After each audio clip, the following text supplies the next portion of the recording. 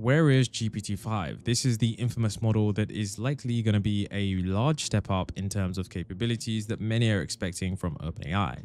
Let's actually dive into actual facts and not any speculation about what the model is going to have and all the key details. So one of the key details that we do know is that GPT-5 does exist. It's not this speculative model name that we don't know whether or not we're getting it. 100% it does exist. Someone who recently left OpenAI, as we can see here, actually said that they've worked on GPT-5 and they helped train GPT-5 and future models. So it's quite likely that GPT-5 and future models have already been trained, which means that they're quite nearing the end of their development and are soon going to be deployed.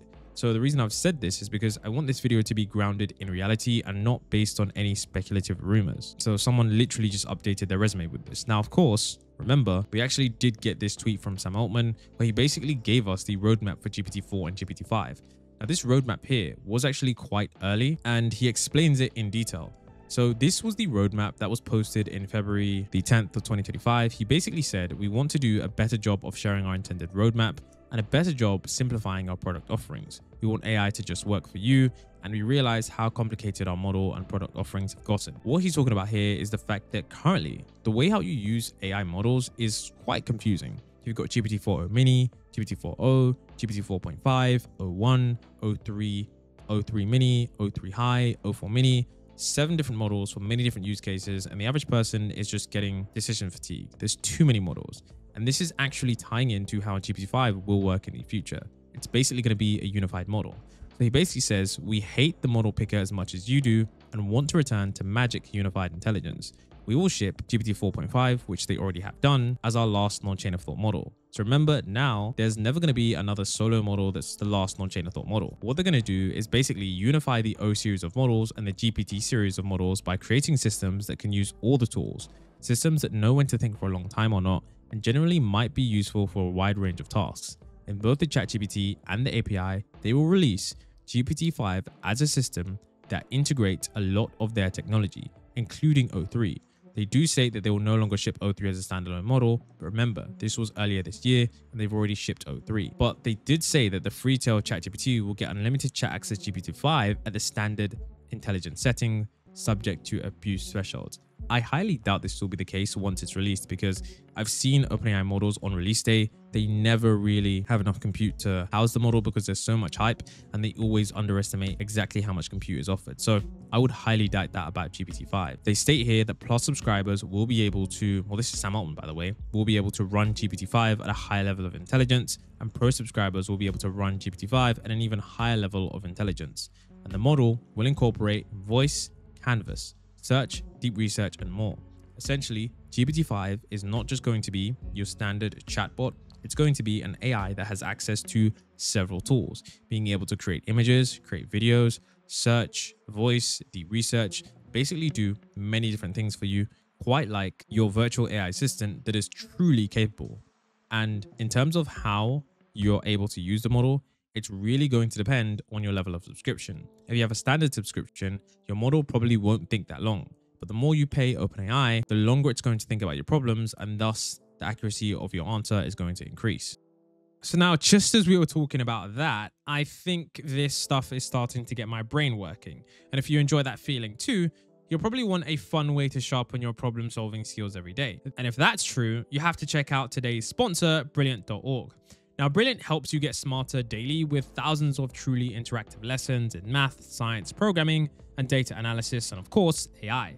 Seriously, their catalog is huge. Now, what makes Brilliant so effective, and this is why I personally love it, is the hands-on approach. You're not just watching lectures, you're actively solving problems and playing with concepts. It's built on first principles, helping you understand why things work and not just memorizing. Now, this method is actually proven to be way more effective for building real understanding and critical thinking skills that apply everywhere. Seriously, stop mindlessly scrolling and build a powerful daily learning habit. So whether you want to finally grasp calculus, understand the logic behind AI, build your Python skills, or make sense of data visually, Brilliant has engaging courses designed by experts from places like MIT and Google to get you there. Now, you can try everything Brilliant offers for free for 30 days. Plus, you can get 20% off an annual premium subscription by visiting my link on screen. You can also scan the QR code on screen as well, and the link right there is in the description below. Don't forget to check it out. Now, what is interesting is that Sam Altman actually spoke more about GPT-5. He actually gave us some more key details. He actually said, change of plans. We're going to release O3 and O4 Mini after all. Remember, we already know this. And then, of course, he said, we're actually going to do GPT-5 in a few months. Now, this was tweeted in April, so a few months could be all the way up until the end of the year. And he said there are a bunch of reasons for this, but the most exciting one is that we are going to be able to make GPT-5 much better than we originally thought.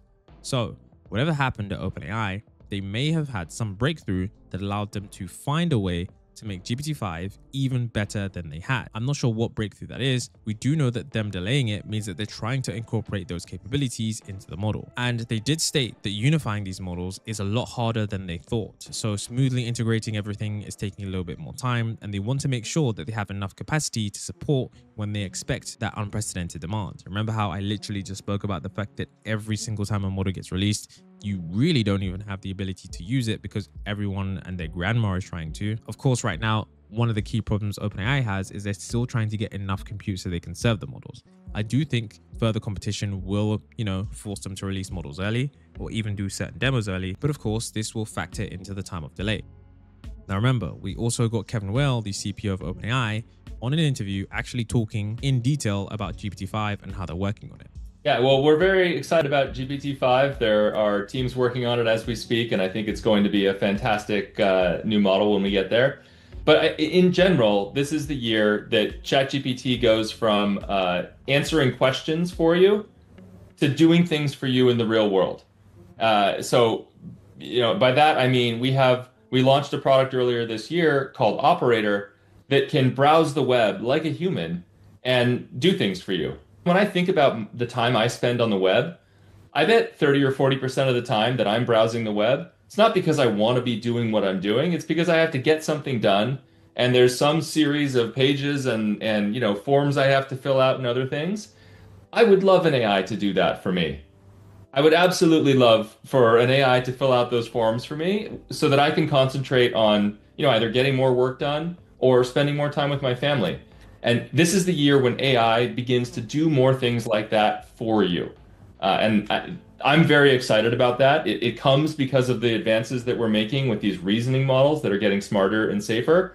And it comes with, integrations into the sites that you know and use every day, so that our models can understand them and can take action on your behalf. Now, he actually responded to a comment here where he spoke about the update, and someone actually asked, in GPT-5, are GPT and O series still separate models under the hood, or are you making a model router? Essentially just asking, are you basically having one query and then having it routed to different models under the hood, or are they going to be unified in some more substantive way? He actually says here that the models are going to be unified. That means it's not just going to be a model router that picks the best model to choose from. It's actually going to be completely integrated, meaning it's going to be one entire AI system that's built differently in a way that allows it to reason about different problems and internally just select them. So this is going to be a lot different from just a model router. And that is something that truly intrigues me because I know exactly what a model router is, but I am going to wonder what kind of system they're building that initially can intuitively pick which parts of its brain essentially to use to kind of reason about the task. I think this might be akin to an actual AGI. And I know that does sound crazy, but when we think about what AGI is and we think about the human brain, we think about things like language, vision, speech. These are essentially going to be things that the GPT-5 series has. If GPT-5 is an AI model that can speak naturally, has the ability to see, can of course output audio, can digest videos, of course can write text. Of course, it's a digital thing / system, but I think that may fit some kind of definition. And I think that may fit some kind of definition of AGI, if you guys understand what I mean. So them actually saying this is unified is a clear detail that GPT-5 will be levels above. Now, of course, right here, you can see he says, can you elaborate on this as possible? I interpreted your reply to mean that GPT-5 will be an omni-reasoning model as opposed to a router between an omni model and a reasoning model, but I feel there are some conflicting signals and would appreciate more clarity. He says, and this is Kevin Weil, CPO of OpenAI, what you outlined is the plan. We may start with a little routing behind the scenes to hide some lingering complexity, but mostly around the edges. The plan is to get the core model to do quick responses, tools, and longer reasoning. So overall, it's going to be a unified model experience. Now, as for the release date, some people are speculating that with Google I/O coming up, Google may once again raise the bar in terms of what is acceptable in AI.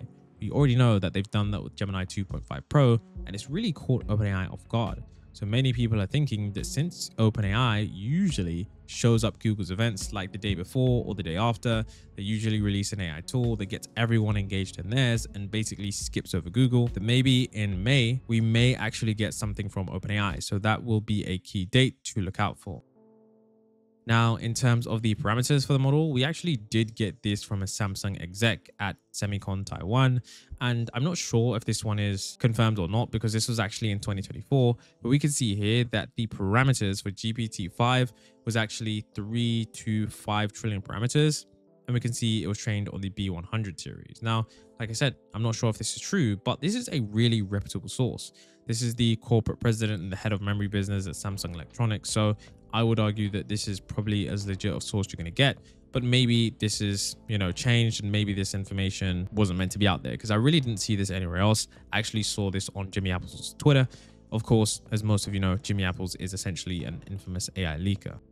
Now, if we're talking about the jump from GPT-4 to GPT-5, Sam Altman actually says that that jump is going to be rather incredible. I think, going from GPT-3 to GPT-4 really surprised the world. GPT-4 to GPT-5 will be a similar leap, and it's amazing the capability of these models. They're getting so smart that maybe by the time of GPT-5 or 6, maybe you'll say like, that's enough intelligence. It's already smarter than me. At this point, how do you integrate it? How do you make it easy to use? Can we bring voice mode and canvas, video, and all of our features together? And can we have just this one model that can do everything? That knows when to search the web, it knows when to go to a research project, it knows when to write code, it knows when to switch into voice mode. So I think that integration will be the next big milestone after we gain the intelligence side. We want to bring GPT and O together. So we have one integrated model, the AGI, that does everything. It knows when to think hard, it knows when to be quick, it can do all the... Another thing that Sam Altman actually said was the fact that advanced voice mode is going to get an update for GPT-5. The world was pretty stunned when we saw GPT-4o voice mode, so I'm pretty sure GPT-5 voice mode is going to stun us as well. Think about something that's extremely lifelike. If you know the recent demo Maya, it's quite likely we'll see something like that. And then of course, Sam Altman also said that GPT-5 is quite likely to be smarter than any person on Earth. How many people feel smarter than GPT-4? Okay, how many of you think you're still going to be smarter than GPT-5? I was expecting more hands here.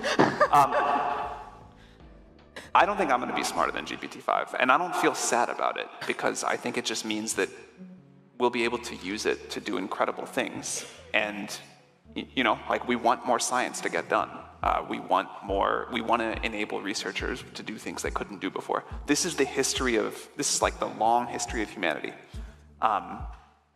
It does feel a little different this time because of what this can enable, but if scientists can do things because they have like a crazy high IQ tool and they can focus more on figuring out the right questions to ask, address things quicker, do their search space faster, that's just a win for all of us. So we're thrilled to get to enable that.